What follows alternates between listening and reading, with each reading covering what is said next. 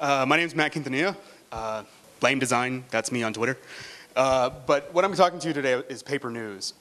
Before I get started, I'm just going to say how I got to this project. I graduated with a journalism degree, came to the Star Tribune as a designer for both features and news, and also Vitamin. Then I left there to work as a web UX designer for internet broadcasting in St. Paul. And now I'm a graphic designer for exhibits at the Science Museum. So it's kind of a random path, but you'll see how those things kind of all connect with this idea of paper news. So the big problem that I have with news websites in general is that they suck. And I could have stolen that title for the next presentation because they really are bad. And I think what the problem is a number of things. CMSs, SEO, a whole bunch of different things that sort of have locked newspapers into doing things one certain way.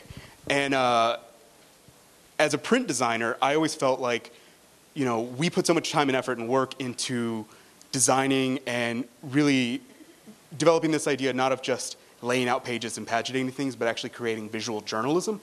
And layering stories, having the content sort of speak for itself, infographics, charticles, all the different things that have been developed over the past decade or multiple decades in terms of visual journalism, and that's not really translated on the web. You get an article and nothing else. There might be an external link, there might be a photo, but it's going to be small. And I think that having it is really a disservice because you're not getting the same experience that you would be getting in print.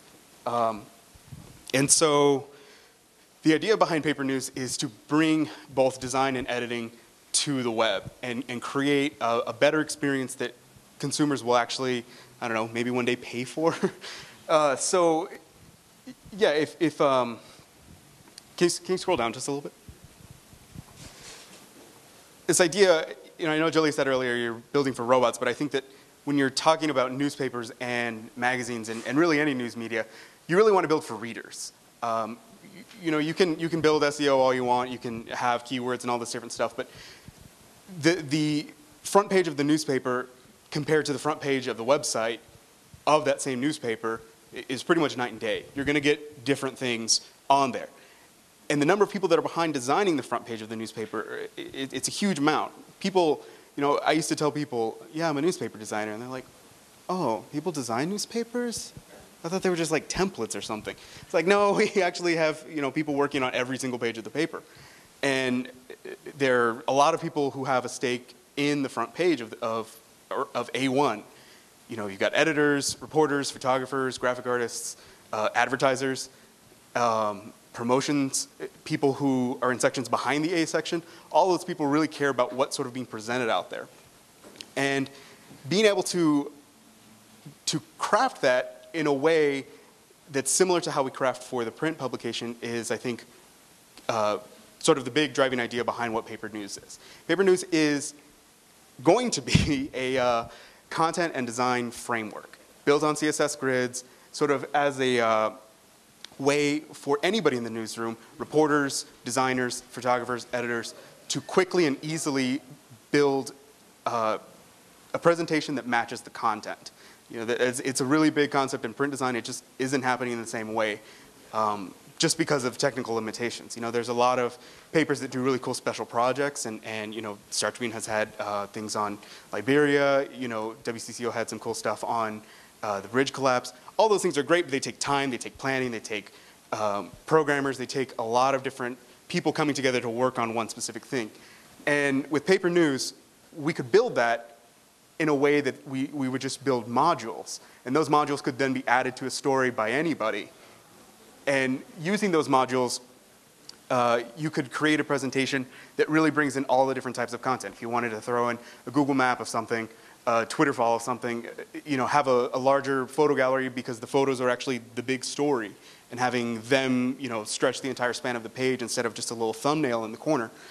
All these different things that we, as print designers, have the ability to do in print because of sort of the luxury of desktop publishing, bring that to the web in a way that is sort of skips over the problem of the technology. The framework actually would sit between a CMS and the newsroom. So I think a lot of newsrooms are kind of locked into what their CMS is. It's a pain to take that data and put it anywhere else. It takes time, it takes money, tons and tons of money. So what this would be is sort of just a web-based framework that sits in between there and allows people to have a sort of closer to a drag and drop experience on a CSS framework to build the content dynamically. In addition to that, there would be sort of the abilities to create what I like to call editions. Saying, okay, we'll have an edition that comes out for 6 in the morning. So somebody loads up their website with their breakfast. It has traffic reports up top. It has, things that people need to know getting out the door. Then you have a noon edition, something that's built for people who are, grabbing a bite to eat at their desk and don't really have time to read the newspaper, but want to kind of know what's going on. So you put more interesting, more personal, sort of feature-y type stuff on that page. 5 o'clock traffic when it's done, when sports is happening, Vikings, you can completely change the entire front. All of these things would sort of be built into what paper news would do, and I think it would be a way to really sort of build the same experience that you're getting in print, but not have to wait till the next morning, because that's kind of the problem with newspapers now. Can you scroll down again? Oh yeah, one more thing.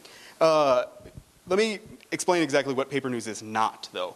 It is not a content management system, as I said before. It's also not a template. I can't really show you what paper news looks like, A, because it doesn't exist, and B, because it will look different for every organization. Really, it's just the framework, all of the design and creation behind the stuff, how each module looks, how in-depth and how crazy they are, is really dependent on who's building it. But with paper news, you would be able to have these modules that are shareable, create a community around sharing these pieces of information that plug into it, and really create something that's, I think, a lot more exciting in terms of a product.